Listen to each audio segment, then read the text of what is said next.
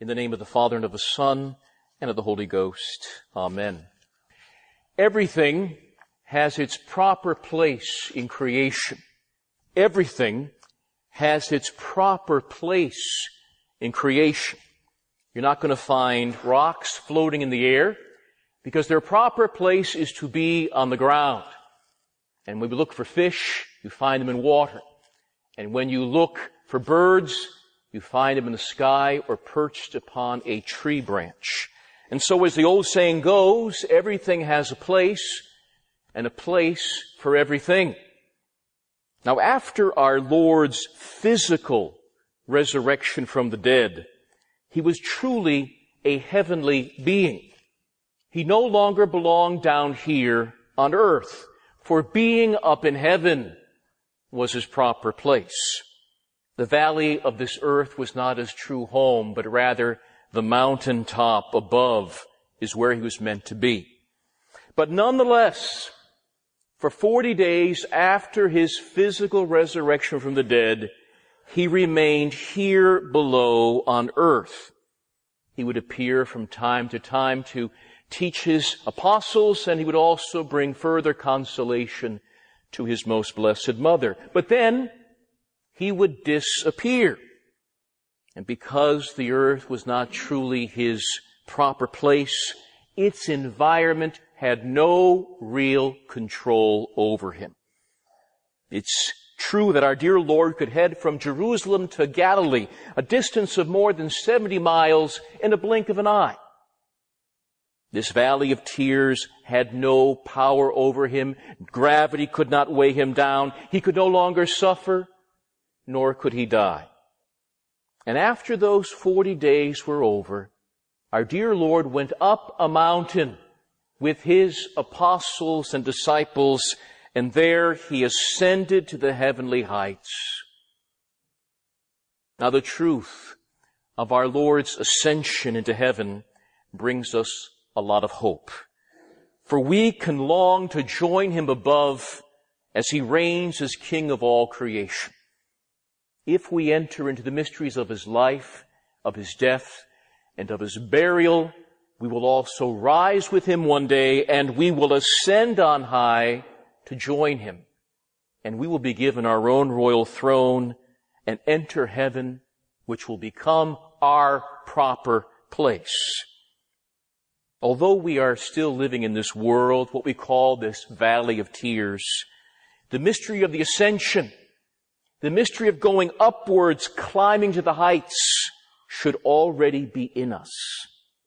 There should be a spiritual ascension even in us now, as we seek to detach further and further from earthly things, so that we can truly say that this earth is not our true home, that we ultimately do not belong down here below, that we are presently out of place in this valley, and that we need to start climbing the mountain of God.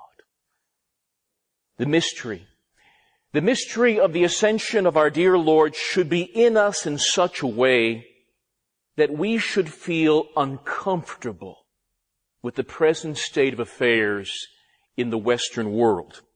We should feel very uncomfortable. Christian gentlemen, a Christian lady should feel out of place in this culture of ours. In the West, we contracept our future, thus committing race suicide. We abort our own offspring and even change the very definition of marriage. We live for entertainments and material things that will pass away. Greed is seen as a virtue. We love to condemn others with our scourging tongues and stabbing Facebook postings, and with immoral activities not only tolerated in the Western world, with perverse behaviors not only legalized, but also promoted and literally shoved down our throats. We might ask ourselves, is this really my country? And just turning on the network television and viewing a popular movie or so-called popular music, or even just reading a newspaper or an internet site, or even looking at a billboard on the side of the road, we should ask ourselves, do we really belong here? And if we feel like aliens in our own country, if we feel like foreigners in our own neighborhoods, and even like an alien in our own extended family, and if we feel great discomfort, even with the present state of the hierarchy and membership of the church, that's okay. In fact, that's good. Because if we are living the Catholic faith, which is the only faith that saves, then we will necessarily be different. We will feel out of place, even otherworldly, because we will be directly opposed to the spirit of the world, which sees this world as the ultimate end. But we know that we are ultimately foreigners here below, that we are poor, banished children of Eve in exile. We're out of place in this valley of tears, and we await our own exodus, our own exit, our own ascension one day. But realize that we cannot neglect this present theater of redemption, this earthly life, for we are only able to work out our salvation when we're in the body, living and active here below. And so we must always remind ourselves, and we must tell others, to start climbing out of the smoggy and dark valley up the mountain of God, so that the daylight, the clear light of the Catholic faith and the clean air of sanctifying grace can further enlighten us and enliven us. We must tell our fellow men and remind ourselves that there are true mansions being constructed for us in another place. We must seek to consecrate more and more citizens to Christ by making them one day, we hope, citizens and yes, residents of a heavenly place. And we must have others join us in climbing the mountain of God, joining in the mystery of the ascension, so that they too will also feel out of place, as if they don't belong here below. As a final note, there is one major point in the spiritual life that we must have ingrained in us. We must know up from down. First spiritual rule, knowing up from down. Heaven is upwards, literally. And yes, hell is downwards in the very center of the earth, farthest away from the mountain of God. You know, in the historical book of Genesis, chapter 6 to be exact, there is made mention of individuals which the Bible calls the sons of God. The so-called sons of God, Jewish tradition tells us, were actually the children of Seth. And if you know your Bible stories, Seth was the child born to Adam and Eve after the killing of their son Abel by his murderous brother Cain. And furthermore, tradition tells us that these sons of God were seeking to remain faithful to the Most High while in this fallen world. That they had sworn an oath to their father Seth to stay upon the mountains and never to go down to the valleys, but rather to climb upwards, so that they might at least hear the echo of the song of the angels in paradise. And such an oath was taken in order to separate themselves from the children who lived down in the valley, namely the children of men, also known as the children of Cain, the first murderer.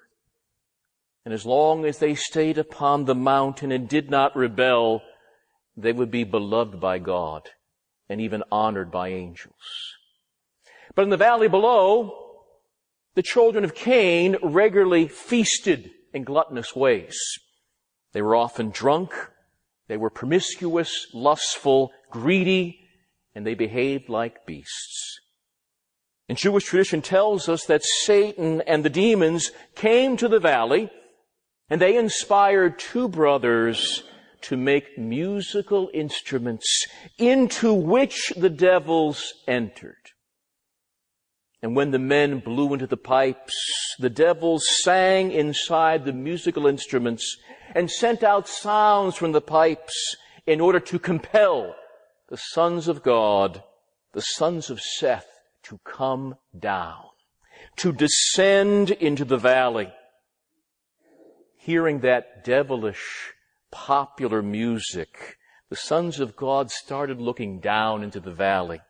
The music of the sons of Cain was so rebellious, it was so filled with volume, with disharmony and discord, and yet it attracted them. It appealed to their lowest, basest instincts. It appealed to their pride, their sensuality, and their greed. And though they had sworn never to travel downwards, the sons of God, like many Catholics today, went down the mountain. And they joined in the rebellion against the Most High. And there below, the sons of Seth saw the daughters of Cain, and they were naked and unashamed. Tradition tells that these men of the mountain became inflamed with lust while in the valley. And the Bible says that they took the daughters of Cain for wives, and they slew their souls in the process. And when the children of Seth wished to go up the holy mountain again after having come down and fallen, they were not allowed to climb.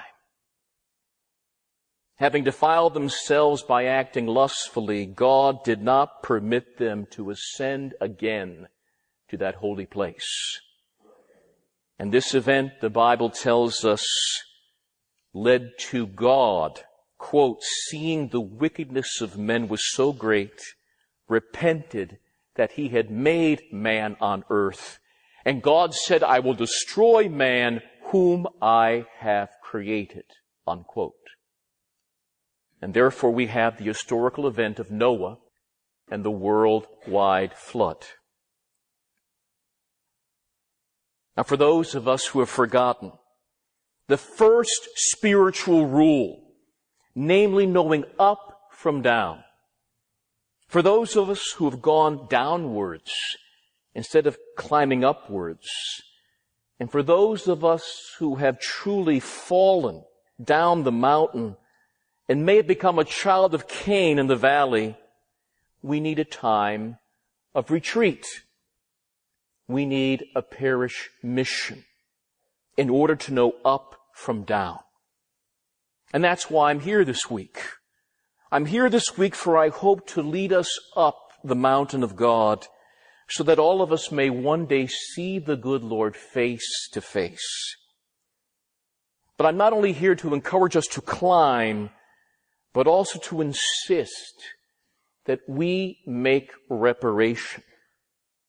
That we make reparation for all our rebellion against the Most High. That we seek to make repairs for the insults, the offenses, the damages that we have aimed towards the holy face of our Savior, who came down from the mountaintop in order to save us from the abyss of hell. If we do not make reparation, we shall be punished, chastised, just as those men were during the time of Noah.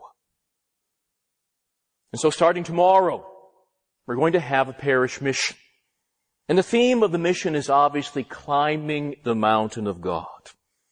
We'll have special sermons at the morning Mass at 8 a.m., followed at 9 by catechism classes in the classroom next door for both young and old. And yes, there will be special mission conferences in the evening with preaching, devotions, and singing starting at 7 p.m. And finally, there will be confessions. Confessions both before and after each mission conference. And once we have our directions right, knowing up from down, we can then become like pilgrims on a journey, climbing upwards until we reach our own true native land. In the name of the Father, and of the Son, and of the Holy Ghost. Amen. We will take our reading from St. John's Apocalypse. And he took me in spirit up to a great high mountain, and he showed me the holy city Jerusalem, coming down out of heaven from God, having the glory of God. And the light thereof like to a precious stone, as a jasper stone, as crystal. And it had a wall great and high, having 12 gates, and in the gates 12 angels, and names written thereon, which are the names of the 12 tribes of the children of Israel. And the wall of the city had 12 foundations, and in them the 12 names of the 12 apostles of the Lamb. And the 12 gates are 12 pearls, one to each. And every several gate was of one several pearl. And the street of the city was pure gold, as it were transparent glass. And I saw no temple in it, for the Lord God Almighty is the temple thereof, and the Lamb. And the city hath not sun nor moon to shine in it, for the glory of God hath enlightened it. And the Lamb is the lamp thereof, and nations shall walk in the light of it. There shall not enter it anything defiled, or any one that worketh abomination, or a lie, but they who are written in the book of the life of the Lamb. Again, words taken from St. John's Apocalypse. In the name of the Father, and of the Son, and of the Holy Ghost. Amen. It is a great privilege for me to lead you during this time of parish mission, during this time of retreat for the parish. But it is also a great responsibility that I bear. For a mission is different. A mission is meant to be a time of further conversion to the very narrow way of Christ. And so if I speak without love, if I preach without deep concern for your immortal souls, then my words are ultimately empty of meaning and effect. Therefore, I would ask you to pray for me during this time of parish mission, that I would truly be an instrument of the Holy Ghost. But I want to thank you. Thank you for coming here this evening, for your desire to climb the mountain of God. But when you come here, hopefully for all evening sessions, bring contrition for your sins. And do not forget to enter into the confessional to receive the mercy of God and the absolution of a priest. And let us not forget to make reparation. Repairs for all our offenses, all our insults towards the holy face of the Son of God and Son of Mary. So let us begin. Many of us have become very familiar with the term called bucket list. Bucket list refers to a number of experiences or achievements that a person wants to achieve in life before they kick the bucket. Of course, kick the bucket is a slang word for dying. And so therefore, many people out there want to achieve a number of things on their bucket list before they kick the bucket. But unfortunately for most modern men, the goal of reaching heaven and checking off items on a spiritual bucket list, such as staying in a state of grace, using the holy sacraments of the church, growing in virtue, maybe visiting pilgrimage sites, they are rarely considered. So focused are we on earthly goals that many of us often miss heaven for the world. So interested are we in accomplishing goals in the valley that we forget to climb upwards to the mountaintops. One may have visited all the states in our country. One may have visited most of the continents of the world, but if we fail to reach our eternal home above, then our bucket will not only be empty, but it will be filled with sorrow, with remorse, and with bitterness and pain. Pain of the loss of God and pain of eternal fire. Bodily death will come to all of us.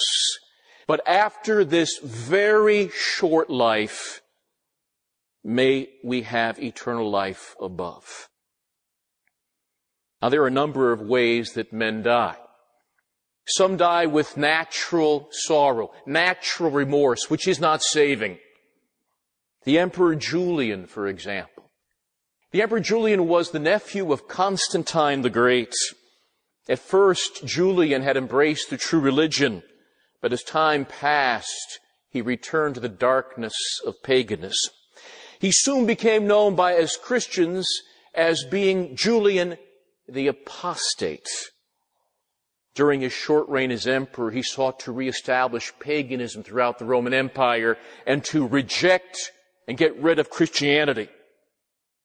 But after being defeated in battle and mortally wounded, he looked to the skies with his fist in the air, and he said, "O Christ, O Galilean, thou hast conquered me." Others die without such defiance, but they die with fear, filled with fear. And such a case can be seen in the death of Voltaire, famous French revolutionary and free thinker. When Voltaire experienced a massive stroke, he was overpowered with a fearful remorse. Voltaire at once sent for a Catholic priest. He wanted to be reconciled with Christ in the church. But his revolutionary disciples had other ideas, and they refused the priest entrance. Seeing their evil plan, Voltaire cursed them to their faces. And for the next 2 months, he was tortured with such agony, which led him at times to gnash his teeth in a powerless rage against God and man. But other times, in a pleading voice, he would cry out, "O Christ, O Jesus," but then turning his face away from the heavens, he would lament, "I must die, abandoned of God and of men." Back in 1989, a funeral mass was offered for a very famous person, for the repose of the soul of the Empress Zita. At one time, Zita had been the Empress of all of Austria and the Queen of Hungary. The Empress Zita was a mother of 8 children and also the wife of Blessed Karl of Austria. Both she and her husband were wrongly deposed from their rightful thrones after the Great War, and they were forced into exile. The body of this great woman was brought to the Church of St. Stephen in Vienna, Austria, where a 4-hour-long funeral mass was offered, complete with Mozart's famous Requiem. 6,000 mourners were in attendance, and more than 50,000 Austrian citizens lined the streets of Vienna. And after the funeral mass, the body was taken to be buried in a vault, in a crypt church where many members of the royal family of the Habsburg dynasty were buried. When the coffin arrived at the door of the cemetery, an ancient ritual began. A pallbearer, a man leading the procession, knocked at the door. And behind the door, a voice was heard saying, "Who wishes to enter here?" The pallbearer then began to list all the titles of the woman in the coffin. The Empress Zita wishes to enter, the Empress of all Austria, and the Apostolic Queen of Hungary. But the voice behind the door, according to the ritual, responded, "I do not know this person. Go away."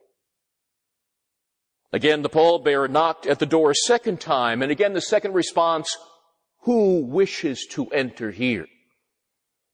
The response this time from the pallbearer was insistent. This is the Empress Zita, the Queen of Croatia and of Bohemia, and a royal family member of the Habsburg dynasty. But again, the man behind the door gave the same response. I do not know this person. Go away. Finally, a third knock and a third response. Who wishes to enter here? This time, according to the ritual, the pallbearer gave this proper response.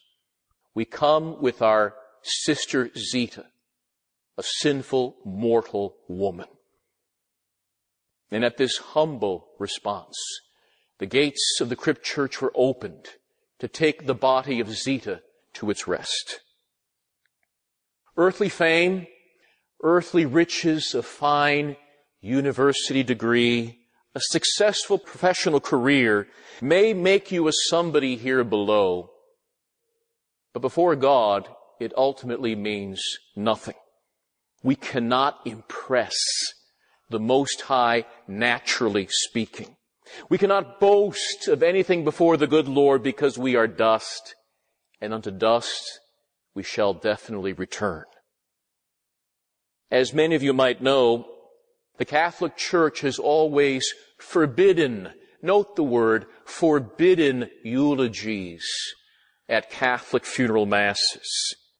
Christ is always to be the focus, and we pray that by the power of his death and resurrection, that the departed may be brought to eternal life.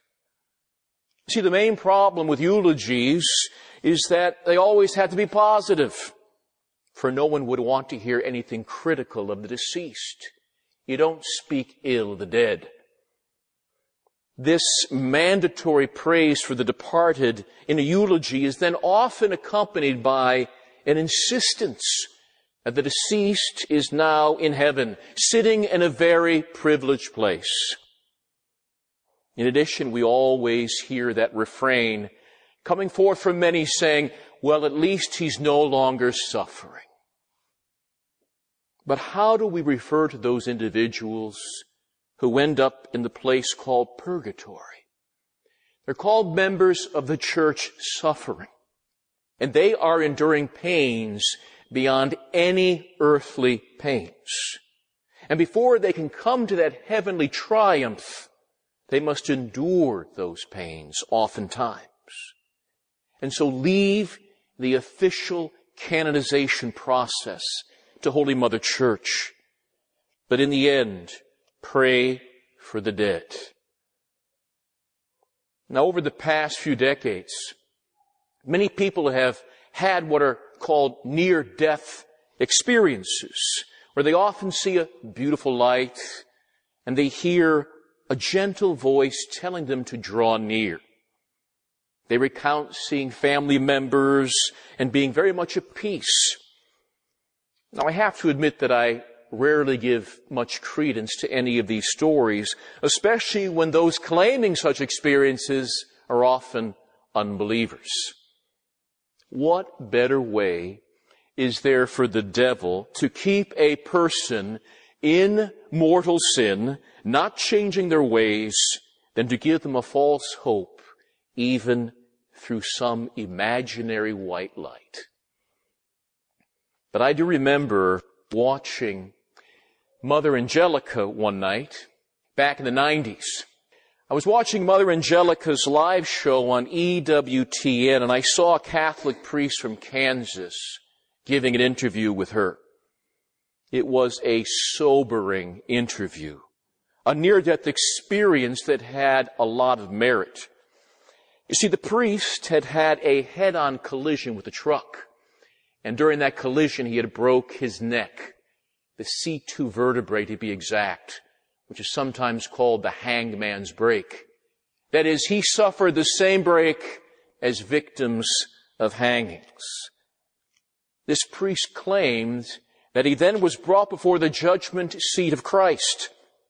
The priest was quite lax in his spiritual life. He liked his scotch. He liked talking a lot about sports, never about religion. In addition, he always fell prey to peer pressure and human respect. And so he never touched upon difficult doctrines or difficult moral truths, because popularity and good collections was the end game. He never prayed his breviary. The rosary he considered something of the past, an old-time devotion. In this near-death experience, a conversation between our Lord and some angels was overheard by the priest, where his many unrepented sins were recounted. The priest could only shake his head in agreement because no rebuttal was possible.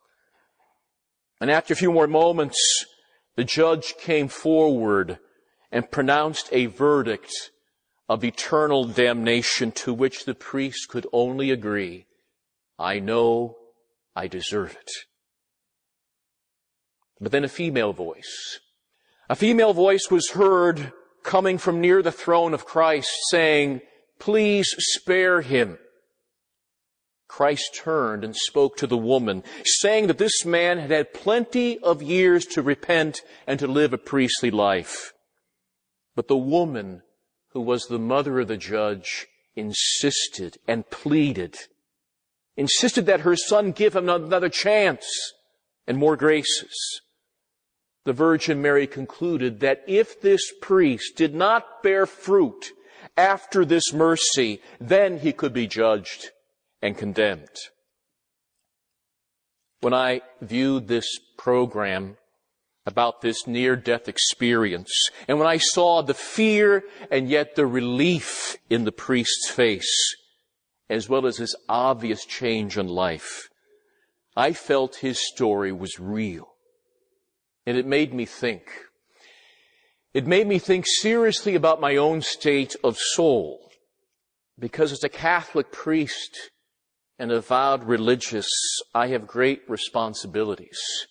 And I will be held responsible not just for my own soul, but the souls that I am called to guide, if only for the length of a parish mission. I am a shepherd in addition to being a member of the flock of Christ. And I remember those words of Saint Teresa of Jesus, the great Carmelite mystic, who said that most priests end up in hell. Tempus fugit, memento mori. Time flies. Remember death. This was the constant meditation of the saints. But as for the unbelievers, the pagans of old, they avoided such thoughts. In fact, since life was so short on earth, the pagans would cry out, let us eat, drink, and be merry, for tomorrow we die anyway. But believers, the saints, the Christian faithful, they focused on the shortness of life, and it kept them from committing sin, and it kept them climbing towards heaven. Our time is very short. Eternity awaits us. Eternity. Eternity is duration without end. Nothing can measure eternity. Our modern age prides itself on measuring and calculating all things. We know the depths of some oceans. We know the size of some stars and planets. But we cannot measure eternity. If you add any number to eternity, you will not increase its length. If you subtract any number from eternity, you will not decrease its duration. Forever and ever and ever. Non-ending, never-ending. These are the only terms that can possibly describe the length of eternity. How long will a saint enjoy the delights of heaven? And how long will an unrepentant sinner endure the dungeon and the fires of hell? Forever and ever and ever. You know, there is only one step between us and eternity. We are a heart attack away from facing Christ the Judge. We are just one step, a car accident, away from delights or woes. Even a bite from a poisonous reptile, a bite from a spider, could send us from a temporal realm on earth to an eternal realm above or below. Our eternity is based upon our life on earth. How we have sowed, we will reap. Our actions, good or bad, are like seeds planted for eternity. And as all the missionaries used to say of old to congregations, if one of us died tonight, where would we spend eternity? Everything, therefore, should be looked at through the lens of eternity. Saint Teresa of Jesus, who I mentioned earlier, the great Carmelite mystic, when she was just a child, she would head off into solitary confinement in a way, into a little hermitage, and there she would pray. She would say, to be eternally happy or to be eternally unhappy. Make your choice. I think, too, of St. Stanislaus Kostka, that pure Polish boy. St. Stanislaus Kostka, who always would say, I was born not for present things. I was born for eternal things. Then another pure boy, a pure young man named St. Aloysius Gonzaga, that Jesuit seminarian, when he was ever tempted to commit even the smallest sin, he would make a comparison. He would say, what is this to eternity? And then he would add, whatever is not eternal is ultimately nothing. Let me remind all of us gathered here this evening that heaven is not our natural birthright. We don't deserve eternal salvation, naturally speaking, and in pure justice, we are not owed eternal rest.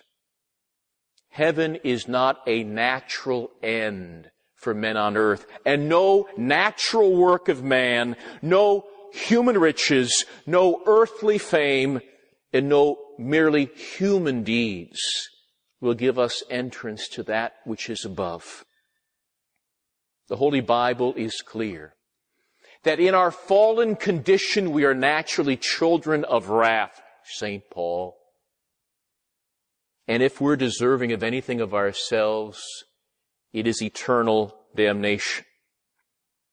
The only thing that truly pleases the Most High is seeing the life of His Son within our soul, being in the state of sanctifying grace, having a participation in God's divine nature, as St. Peter says, having no unrepented mortal sins that remain upon our soul. These things please the Lord. And that is why, knowing His creature was meant for higher things, the good Lord made our first parents, Adam and Eve, in the state of grace, so that they could climb the mountain. Now, such teachings of Holy Mother Church should cause us to think, to even meditate upon what the Church has called the four last things: death, judgment, hell, and heaven. And at our death, as I have mentioned, we will be judged. And we're going to be judged according to supernatural grounds, not whether we were a nice person in the world's estimation. If we have sanctifying grace in our soul, we will be judged with mercy. But ultimately, if we reject this supernatural gift through unrepented mortal sin, we will end up in the pit and the abyss of hell. We were made for heaven, every one of us, and it would be a travesty if we failed to make it. An acorn can look very good. An acorn can be very, very healthy. But if it doesn't become a tree, it is ultimately a failure. Just a few years ago, the magazine U.S. News and World Report had an article called "Hell Hath No Fury." In fact, the front cover of the magazine showed some occupants of hell on lawn chairs with sunglasses, sipping cocktails. And the article concluded that modern man has a new view of hell that is not necessarily in line with the revelation of the Son of God. Allow me to give you a quotation from the article. Quote, "With fire and brimstone out of fashion, modern thinking says that hell isn't so hot after all." The paragraph continues, "Educated Americans would reject notions of a blazing underworld where anguished souls writhe in endless torment. A literal hell is part of an understanding of the cosmos that just doesn't exist anymore." Unquote. That is modern thinking. But the divine revelation of the Son of God, who is truth come in the flesh, says that those who die in the state of unrepented mortal sin descend immediately into hell, where they suffer the eternal loss of God and the eternal pain of fire. You see, our Lord said many times that the road to hell was wide, and it always goes downhill, and many are them that pass that way. A biblical proof text for the fact that hell is real and that it's also populated by human beings at this moment is found in verse 7 of the letter of St. Jude. You see, there's many people out there today, Catholics included, who will tell you, well, there is a hell, but no one ever goes there. But St. Jude's letter says differently. St. Jude's letter, chapter 1, verse 7 says, "Likewise, Sodom and Gomorrah and the surrounding towns indulged in promiscuity and practiced unnatural vice. And they serve as an example as they presently," note the adverb, "as they presently suffer a punishment of eternal fire." Therefore, we dare not hope, dear people, that hell is somehow unoccupied.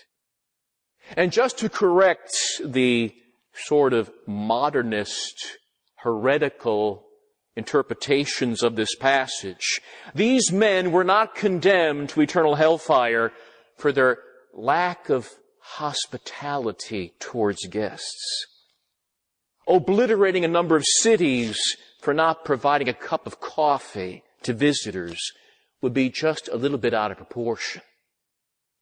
No, these men of Sodom were clearly punished with fire on earth and fire in hell because of unnatural, lustful behavior. There are 4 sins that cry to heaven for vengeance, and a San Francisco lifestyle is one of them. And the Supreme Court should pay attention to that. Although heaven's gates were certainly closed after Adam's sin, the gates of hell were never closed. Not only are demons there present in the fires, but also men who have been damned. The Bible is clear. If hell is somehow empty of human souls, which some suggest, then the Bible, our dear Lord, Our Lady of Fatima, and the church tradition has lied to us. Before the modern age, Catholics had no trouble with hell being occupied. The New Testament states that Judas, for example, was a son of perdition, a son of loss, that it would have been better if he had never been born. And the book of Acts says that Judas went to his own place below. I think, too, of the Roman Catechism, the great Catechism of the Council of Trent, which taught that, quote, Judas hanged himself and thus lost both soul and body. It brought him everlasting destruction. Unquote. Council of Trent Catechism. The author Dante, in one of his books, put Judas in the very mouth of Satan, in the lowest spot in hell, because of his betrayal of Christ. But oh, how things have changed. How things have changed in the modern world, where we see a group of Jesuit priests start an unofficial canonization process of Judas Iscariot. And yes, a recent book called The Passover Plot, where a modern Catholic scholar suggests that Judas worked behind the scenes with the willing Christ to bring about the fulfillment of prophecy, that Judas was but a willing catalyst to bring about salvation, therefore doing the will of God. Now, in the Holy Gospel, a man asks our dear Lord, Lord, will only a few men be saved? Today, many feel that all will be saved. Universal or near universal salvation is a common belief. In a diocesan newspaper, an edited version of the St. Michael prayer was printed for people to pray. The edited version of the St. Michael prayer in a diocesan newspaper read the following, quote, Thrust into hell, Satan, all the evil spirits. Sounds good so far. But then it adds, that is, dear St. Michael, until the Lord has said enough, and allows Lucifer to return home by the way of the foot of the cross, where at the feet of Jesus, Lucifer will find salvation. This is where it's headed. The heresy of universalism, where all are saved. But you know, the saints, the doctors, the fathers, the councils of Holy Church have a far less sanguine view of the notion of human salvation. The fathers of the Church, including St. Irenaeus, St. Cyril of Jerusalem, St. Basil, state that the majority of humanity will end up below. St. Augustine did admit, and the Bible confirms it, that heaven is very populated. But he says that the number of the saved is exceeded by the number of the damned. And as for St. John Chrysostom, perhaps the greatest preacher in the history of the church, St. John Chrysostom once said, among thousands of people, there are not 100 who will be saved. And I'm not sure of that number because of the perversity amongst the young and the negligence amongst the old, unquote. You see, on July 13th, 1917, Our Lady of Fatima showed a vision of an occupied hell to the three seers. Later on, Blessed Jacinta of Fatima stated, quote, so many people are dying and almost all of them are going to hell. Sister Lucia, another of the visionaries who saw an occupied hell, once wrote, taking into account the behavior of the human race, only a small part of the race will be saved. Now many do not like to use these quotations from the saints and from visionaries. Many are concerned that such quotations may bring about a lessening of hope, if not outright despair. But modern men need to hear this in order to avoid also another sin against hope, that is the sin of presumption, where a man sins at will and just assumes that he will be saved. But the saints have told us over and over again, those who abuse the mercy of God will be abandoned by God. Now we must ask, what are the punishments in the pit of hell? There's a twofold punishment, namely the pain of loss, losing God. There's also a pain of sense, the suffering caused by an outside material thing. The pain of loss. That's the essence of hell, to lose God. You can lose your wallet. You can lose a piece of jewelry. You could even lose your beloved spouse, but to lose Almighty God, who is the universal good, all good comes from Him, is a loss beyond any calculation.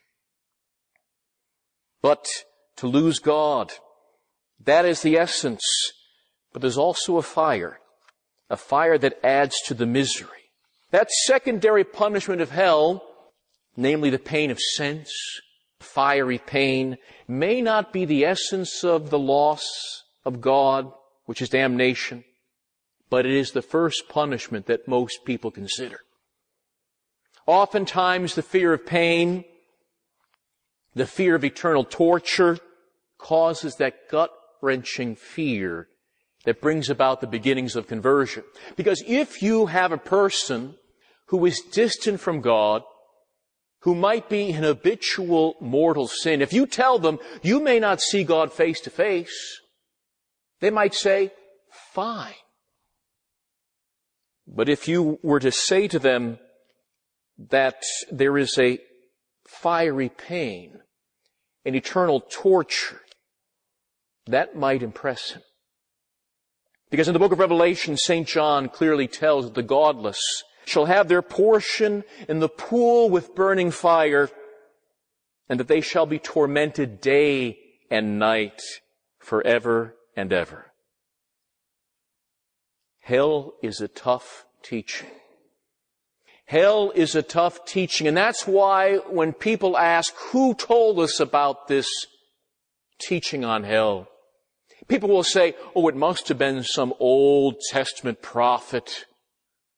Or some might say, oh, it must have been that hardliner, St. Paul the Apostle. But when you look at the Bible, the man, the individual, the God become man, who reveals to us hell, Jesus Christ, He is the revealer of hell. He told us.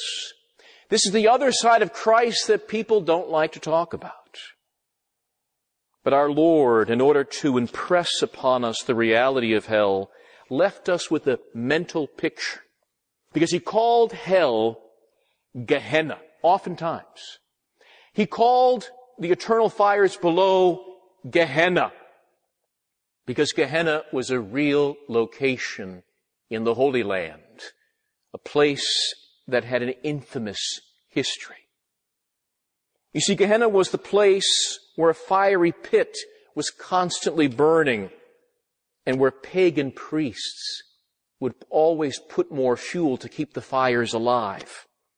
The pagan ministers also had a band that would play musical instruments around the pit. These pagan ministers served and worshipped a false god named Moloch. This god promised good fortune to those who offered children in sacrifice. Apostate Jews, faithless Hebrews, looking for advancement and better luck in their dreary lives, would bring their infants to Gehenna. And they would hand them to the pagan priests, who in turn would throw these children alive into the fire. And the band would play the louder music to cover up the shrieks and cries. Gehenna, you see, was a real place. It was a place of child sacrifice, a hell on earth.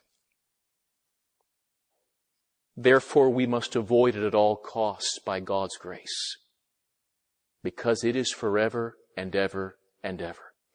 If hell were just for 100 years, wouldn't we want to avoid it for avoiding the vile pleasure of one moment? Just using our own rationality, would I want to avoid a dungeon sentence of 100 years, and all I would have to do is to avoid a vile pleasure of a few minutes? But we're not talking here about 30 years or 100 years or even 100,000 years. We're talking about forever, because hell will never end. But let us end this conference, and let us end such thoughts by speaking of our proper end, the very mountaintop of God. The great apostle St. Paul once wrote in his letter, he wrote about heaven saying, "Eye has not seen, ear has not heard, nor has it even entered into the heart of man what God has prepared for those who love Him." Eternal, non-stop happiness and joy in possessing the good God. Now, despite what some modernists teach, heaven is not only a spiritual reality, but it is also a place where the holy bodies of our blessed Lord, our blessed Mother, and Saint Joseph presently reside. And also we pray one day that our glorified bodies will also one day be. For not only are the souls of the just saved, but also their bodies. It is not just the salvation of souls we seek, the salvation of our bodies too. In fact, a glorified creation awaits us, and it will be set before our eyes in heaven. St. Augustine, the great church father, St. Anselm, and many other saints do not hesitate to tell that in heaven there are real trees, real fruits, and yes, real flowers, indescribably beautiful to the sight, taste, smell, and touch. In the revelations of the saints, mention is made of gardens in heaven and the flowers that blossom there. And we know from the stories connected with the great martyr, St. Dorothy, that she sent to some man on earth by the hands of an angel a basket filled with flowers plucked from the gardens of heaven. And these flowers were of such beauty that it literally caused the man to convert to the true faith. Again, if heaven is a definite place, it must also be a visible kingdom, not just purely a spiritual kingdom. Consider what again that great Carmelite mystic, Saint Teresa of Jesus, said. She said, "The Blessed Mother of God gave me a jewel from heaven that she hung around my neck. She also gave me a superb golden chain to which a cross of priceless value was attached, all from heaven. Both the gold and precious stones thus given to me by the Blessed Mother," said Saint Teresa, "are so unlike those which we have in this world that no comparison can be made between them. They are beautiful beyond anything that can be conceived, and the material of which they are made is beyond human knowledge.